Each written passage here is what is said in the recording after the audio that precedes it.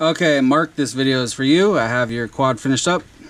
So you sent me this twig here to build, and you wanted it to be all plug and play, so everything has a plug on it. The motors got plugs. The camera right here, as you can see, has a plug because it's going into the Happy Model Diamond VTX, so you got two plugs on there, one for the camera, one for the VTX power, video in and out, and smart audio.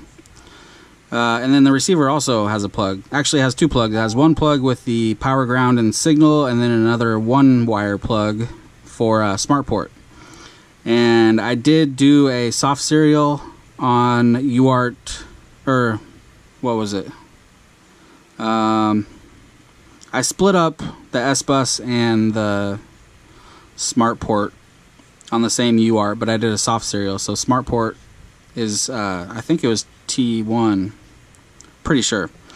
But I will send you everything that I did, all the CLI commands and stuff that I did for you to have for yourself, because I know you wanted that. So anyway, it turned out pretty nice. I like how the receiver fit in here just perfectly. You got the bind button right there in the front, very easy to access. And the stack just turned out so perfect.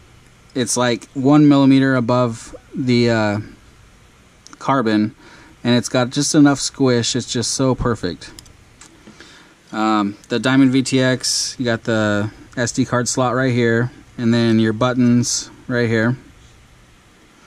Alright, so let's put this in here. This fits 452S perfect.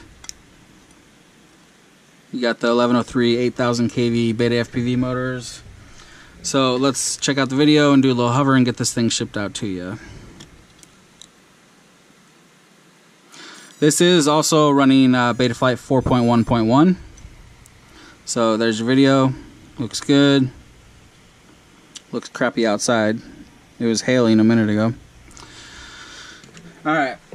And now we will do a hover. So let's... here we go.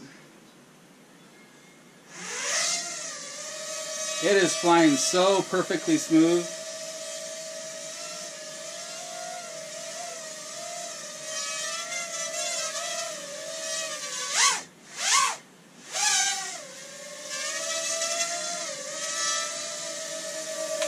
Just perfect.